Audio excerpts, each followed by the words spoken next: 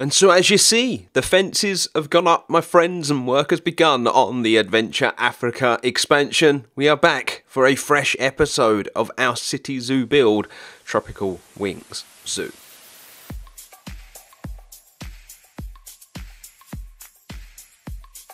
So what we're going to do in today's episode is I'm basically going to answer some of the questions that you guys were throwing my way during the course of the Primates of Africa episode. I will link that above, my friends. I basically rebuilt Adventure Africa. A lot of you got involved in the comments. You've dropped likes to the video. You all really seem to like it and appreciate it. And I want to thank everyone for taking the time to watch that episode. I had a lot of fun, obviously, building that and bringing it up to standard. And we're now going to be moving over into Adventure Africa. Let's talk about Adventure Africa. It's essentially going to be split into three parts. You're going to have the initial part of Adventure Africa when you first walk in and you kind of move up to where the bat house is, and then from there we're going to split it into another two parts. We're going to have Predators of the Serengeti, and then we're going to have Safari Sunrise. Those are going to be the two areas, and then once you finish Safari Sunrise, you're going to be able to enter the next tunnel that's going to take you down and under, and when you come out the other side of the tunnel, you're going to be into Asia, and you're going to be near the elephants, and you're also going to be near the reptile house. That isn't really going to be part of Into Asia, but it's the only real space that I've got to kind of place that. So that's kind of just so you can build up that image in your head. So first and foremost, let's talk about the animal list, because I think the animal list is really, really important where this is concerned. We've still got plenty of animals to do in the project, as you're going to see from the entire animal list there. And also, before we talk about the African expansion, let me just highlight the animals that have been added to the list from the Grasslands pack. As you're going to see, some of the animals included in this are actually going to be used in the Adventure Africa expansion, which is going to be really, really exciting. These are the last animals I'm adding to the project, bar potentially one or two that I'm going to actually throw out towards you guys today as an option that we could potentially add into Adventure Africa. I've got I've got a couple of ideas basically at what we're going to do with the existing hyena habitat, and then there's also one that I might potentially add to the Predators of the Serengeti if you think it's needed, because believe it or not, for both the Predators of the Serengeti and the Safari Sunrise, we don't have a lot of animals, my friends. So it's quite surprising, really, to be honest. So they're the animals that have been added to the list. I'm really happy with all those choices. I am considering potentially knocking the red kangaroo on the head and just using the wallaby, because I've only ever seen wallabies in UK zoos, and that's kind of what this is. I'm not saying that that is just the case, but that's something I am considering doing. Yeah, but I'm really, really happy with those choices, and I really feel they add to some areas in the project. But that's it. We're not adding any more animals to this list. If any more DLCs are, do come out during the course of the completion of this zoo, they won't be added to this one. Maybe they'll be added to do it better, or even potentially added to the new community series that's going to be starting in the next month or so. So the next thing we need to highlight, my friends, are the sort of animals that are in the Adventure Africa area. I'm going to highlight every single one of them, even those that we've already built for. These are all the animals that are going to go in this area. I will now highlight the ones that we already have in Adventure Africa. As you're going to see, we have done quite a few already. The hyenas on that list are actually going to be moving over to the Predators of the Serengeti. So what I will do now is I will highlight all of the Predators of the Serengeti. Those are all going to be going into that area, my friend. The reason I kind of mentioned that we might potentially add one is there's actually not too many, are there, to be honest. It doesn't actually matter to me that there's not that many, because this is basically going to be the first section of like the second part of Adventure Africa anyway, but I'm potentially considering adding the cheetah to the list as well, just because I think it might add something different, but then it really depends on space, and it's one that I think we can get away with it if we don't add the cheetah anyway. And then as far as Safari Sunrise is concerned, I will now highlight all of those animals so you can get a good idea of all the animals that are going to be in Safari Sunrise. So that's it, my friends. That's pretty much the animals. That's how they're going to work. So we will now take the animals off screen and let me kind of loosely talk you through the plan for Adventure Africa. So, first and foremost, something I do want to do and kind of bring it to your attention as the game as a little moment is that I have already started work on the tunnels. I did say this was all going to be included and this all needed to be redone. I've basically been doing all these fences again. As you know, I'm basically going over the entirety of what I've already built and basically rebuilding a lot of it from the ground up. But I have redone all these fences already. I'm really kind of trying to make this staff area make a bit more sense, to be honest with you. We've got a low fence over here. We've got an emergency exit here now as well, because that was something I said I was going to add a lot in around the perimeter of the zoo, and I never did. So we do have one of those now, so you can walk up that way. These railings are a lot higher than they need to be. I've done it on purpose just because of the nature of that drop. It is quite the drop, to be honest with you, gang. But yeah, I've basically already started kind of getting to grips with kind of how I want this to look. I've started using this like limestone, got this colour that I'm absolutely in love with. And yeah, I feel like the design's really coming along. The way I was kind of looking at it was we've got a lot of sort of these subway, they're called subways over here in the UK. Essentially, they're walking paths that go under roads and whatnot. And we've got a lot of them, especially in and around London. I kind of see these as kind of like retired subway paths, and the zoo kind of used them. And you know, we've kind of decorated it in quite an old style, but I think it looks really nice already. And I've made it, I've really tucked the walls in. I've tried to make it a bit more intimate. I've made this a bit lower. It was really big. Like when you see the other side, it's crazy how much like space and stuff there was and just how big it was, and it just didn't need to be that way. So yeah, I have already started this, gang. But anyway, you're not interested in that. You're interested in what we're going to be doing with Adventure Africa. But look, let me just spin this around just so you can see. Look, that's what it used to look like. It's a right mess, isn't it? It really is a right mess. Anyway, so the Adventure Africa expansion, let's say a good look at it, and we'll take, you know, we'll talk about it a fair amount. So that's what we've got so far where Adventure Africa is concerned. I was pretty happy with it when I was building it, but it was such a long time ago, and since then I've had so many new ideas, and I feel like my ability to scale things down in this game has really come on a level. My planting's definitely gone up. I think my detailing's definitely gone up, and I think because of that, I look at some of the stuff in here and I'm just not happy with it. And one of the big reasons why I not only want to add to Adventure Africa and get it finished, and I want to basically revamp everything, is for that reason. I'm just not really, I'm just really not that into it anymore. I don't mind the bat house because that was built pretty recently, to be fair. It wasn't built long ago at all. There's a little bit of detailing that needs doing in a couple of places that I'm not happy with, but other than that, I'm pretty happy with the with that building. So I'm literally going to leave that and just finish off the bits that I want to finish. But as far as the rest of it is concerned, it is a bit of a hot mess, and I really want to go to town on the whole thing. So first and foremost, the first thing I want to talk to you guys about is that of the hyena habitat. It's pretty much the first animal that you're greeted with, other than the meerkats, when you come into Adventure Africa. They kind of sit opposite one another. I really liked the hyena habitat when I first did it. I really liked the whole rock formation and whatnot. And I probably will try and replicate this as and when I move the hyenas. But they are going to be moved from here. They're not going to stay in this exhibit. But what I do want to do is I want to try and reuse this exhibit to the best of my ability. Now, I mentioned that I potentially might put the pygmy hippos in here, and I was left a couple of comments like they're a bit more tropical. I don't really feel that they kind of fit the vibe.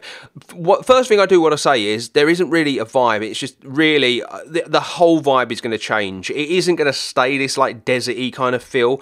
That wasn't actually my intention, but it kind of just went in that direction. But this is all going to change. We are going to like keep with the theme in a bit, but you know, they could go in there because I am going to be redoing this. There's going to be some slight theme changes. But if you still, honestly, if you all really feel strongly about them potentially not feeling that sort of at home in this area, I will take it on board, because you know I think it's definitely helpful when people that are not building and they're from the outside looking in give you that constructive criticism, because you obviously go into everything with blinkers on, don't you? So yeah, it's really difficult. But you know, if that is the case, I do have a plan B. and I might potentially just put a small herd of oryx in here. They're not on the animal list, the same as the cheetahs weren't. And the reason I didn't put them on there is because I wanted to kind of float those ideas by you guys before I added them.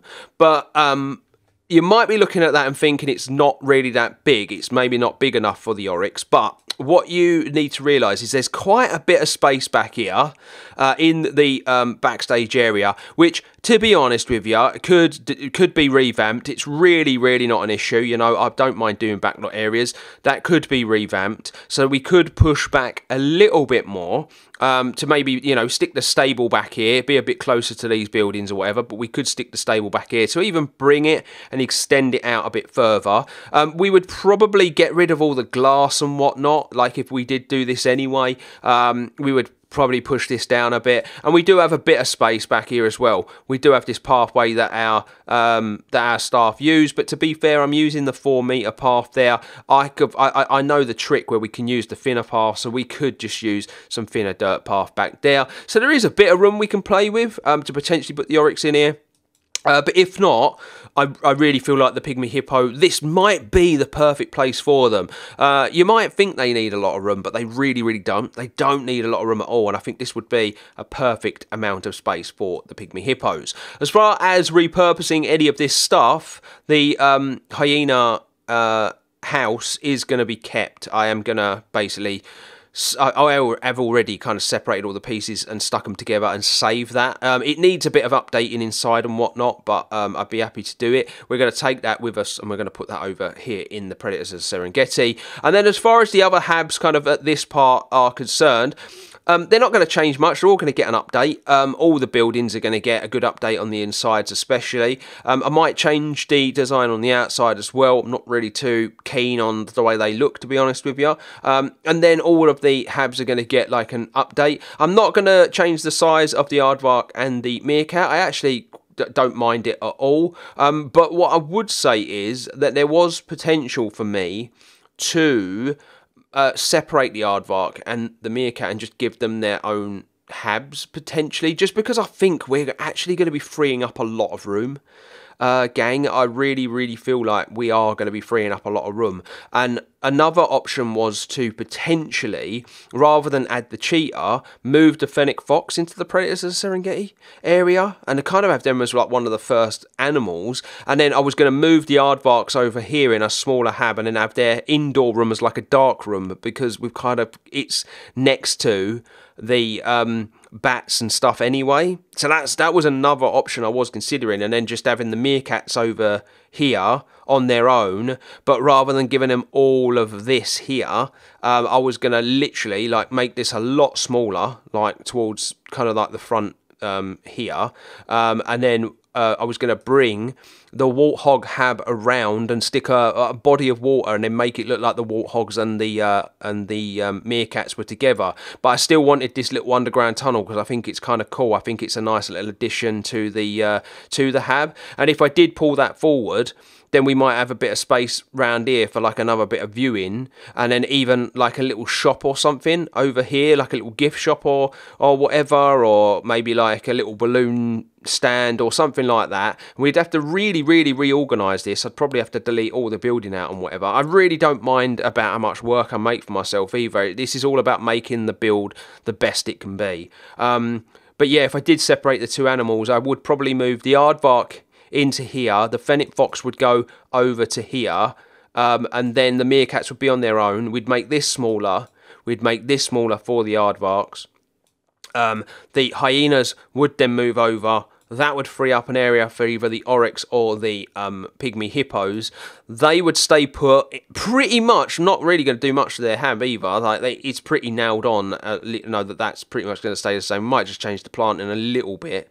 That's going to stay where that is. It will wrap round onto the back of the meerkats. That will become like a cool little habitat, and then we will have the these bad boys, the Gembok. They're not going to move. We're just going to redo all the planting, and we're going to redo the inside of the building.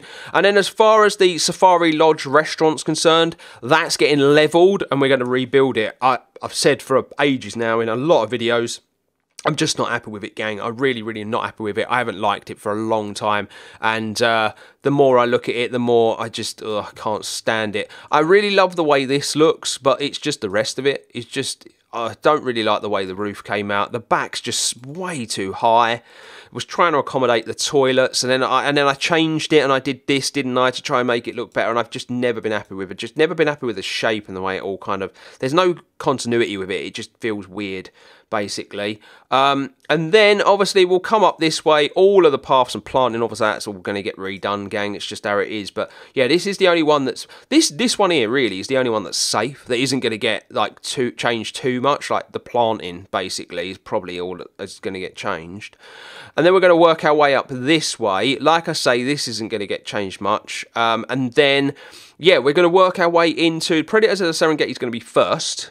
So that's going to be part like building, part sort of outside walk through kind of deal. I feel like the Caracal, I've got this idea that I want to do like an internal kind of deal. They're really difficult from what I've seen for the zoos. They really struggle to keep them contained unless they kind of net over the top. They can jump an extraordinary height and they're quite a difficult animal to keep basically. And so because of the mixtures, and I think the fennec fox do better indoors as well in certain situations, and so I think there's a need to have some really cool interactive like indoor stuff, viewing areas and things like that, as well as some big yards, outdoor areas for things like your lions and your wild dogs, for instance. I think there's a call for a really good mix of kind of internal stuff and outdoor stuff, and that's going to essentially, it's going to start about here, and it's going to work kind of to come around this way. It's going to be a bit windy, a bit of a windy path and whatever, and the plan is to kind of wrap this around, and then it's going to meet a kind of center point where there's going to be a big viewing area, and there's going to be a building on it. It's going to be almost treat it like a roundabout, and there's going to be a circular building there, and inside is going to be like a discovery centre where it's going to be loads of education about Africa, you know, from the animals to poaching to efforts to reintroduce animals, you know, like the oryx, for instance, the work that we're doing to basically sustain the animals in Africa, and talking about the plight of them and why some animals are struggling and whatnot. It's going to be a big like kind of little discovery centre there on like a circle part, and then from there you're going to exit, and then that's where the big kind of sunrise safari is going to be kind of over in this direction, kind of over here basically. I'm really undecided if I'm going to go up or under, because there's probably going to be a point where I am going to have to go up or under the actual hab. Probably under, because we're going to have giraffes in there. You'd have to have an extraordinarily high bridge because of the giraffes going under, so we might have to tunnel down again. I really wanted to avoid doing that, but I think it's just one of those things we're not going to be able to avoid. I really want to try and get, you know, the path to work in a way as well, where we're going to have some viewing areas where we might be able to potentially see the lions off in the distance, or the wild dogs, or something along those things. So we get that predator-prey kind of interaction as well. And then, yeah, it's going to wrap round, my friends. I'm hopefully going to finish with a, you know, like a little kind of shop over here, like an Adventure Africa gift shop type deal. I think would be really, really cool to kind of cap the experience off. And then, like I say, you're going to come down under this tunnel, and this is where obviously the elephants are going, and then along here it's going to be quite a big old building. Along there is where the reptile house is going basically, so that's going to be the next kind of thing that you're going to get after you exit Adventure Africa. But that's sort of the loose plan. That is really the loose plan. So, you know, let me know what you think about, you know, my potential ideas to move the fennec fox into the predators. I know they're not, like, the trouble is they're not in the Serengeti. That's the thing. They're a North African species, aren't they? And so they don't really fit the brief. But I think that maybe we could add them. We could just move them so they're just before, but because obviously they are a predator, then it kind of works. You know, I hope people have kind of stuck with the video and stayed around to watch that, because obviously if they haven't, then it wouldn't have made sense to them, would it? what I've said there. But yeah, I might move them, maybe moving the aardvarks. Let me know your feelings on that and my changes to these. And the big one is, you know, let me know if you think, you know, it would be better to add the oryx in a you know, in a hab over here, or if you think it would be, you know, wise to kind of maybe put the pygmy hippos in this section. I'd really appreciate the feedback, because it really helps me with my planning and whatnot, because this is the big thing we're probably going to be doing over the next few episodes, I would imagine, is really like ripping this apart like to absolute pieces, you know, getting all this tied up and then moving on up here. The other thing as well, and I nearly forgot to talk about this, is the African penguins. Now, they don't really fit, obviously, in the predators. They don't really fit in the sunrise safari, but I've said for a long time that they're probably going to go here, gang, just because we've got this ready-made bloody viewing section here. My idea is to have stairs going up that way and up that way. And then having like a viewing window where when you come out you're going to see the penguins all like swimming about, but you're going to be able to go up this direction. This way over here is where the seated area is going to be for the penguin talk, and you're going to be able to exit it out the back this route, and this way you're going to be able to come up, and there's going to be like a viewing area kind of round this side, but really this is more an exit to come up and then go into Predators and Serengeti, really. But there will be a viewing area, but the penguins are probably going to kind of wrap around kind of in this section here. I want to try to make a use of this space, because if I don't do that, if I don't do this here, this space is just going to end up being a bit of a nothing area, to be honest with you. So, yeah, the penguins were always going to kind of go in here after I'd done all this. So, yeah, it's a lot of work. But I think it's worth. It's going to be work that's going to be really worth it. I think that it's going to be a really cool area when it's done. You know, I think if you're taking, I know it seems like absolutely nothing, but if you're taking a look at the work that I've done already, with kind of like the beginnings of it, you know, really tidying all this up and like, you know, bringing the way this looks like up to standard and whatever. You can see the direction I'm going. You can see the improvements that have been made, and I'm just really buzzing to get going, to be honest. But I just wanted to release this video. I wanted you to talk you through the plans. I wanted to, you know, highlight the animals that are going to go in here, for those that, you know, are not on the Discord and whatever, and just give you your chance as well to kind of have your say in the comments. Let me know what you think. Let me know your opinions, and if you've got any ideas, to let me know them as well. And so there you go, my friends. We are done and dusted for this video. I wanted it to be a bit shorter than this, but it was a lot to talk about where the Adventure Africa build is concerned. I'm not going to keep you any longer, though. If you're new around here, please consider subscribing to the channel. I'd really appreciate it. Drop a like on it if you've enjoyed it, and like I've already said a million times today, get involved in that comment section below. But until next time, stay safe, stay humble. I'll see you all real soon.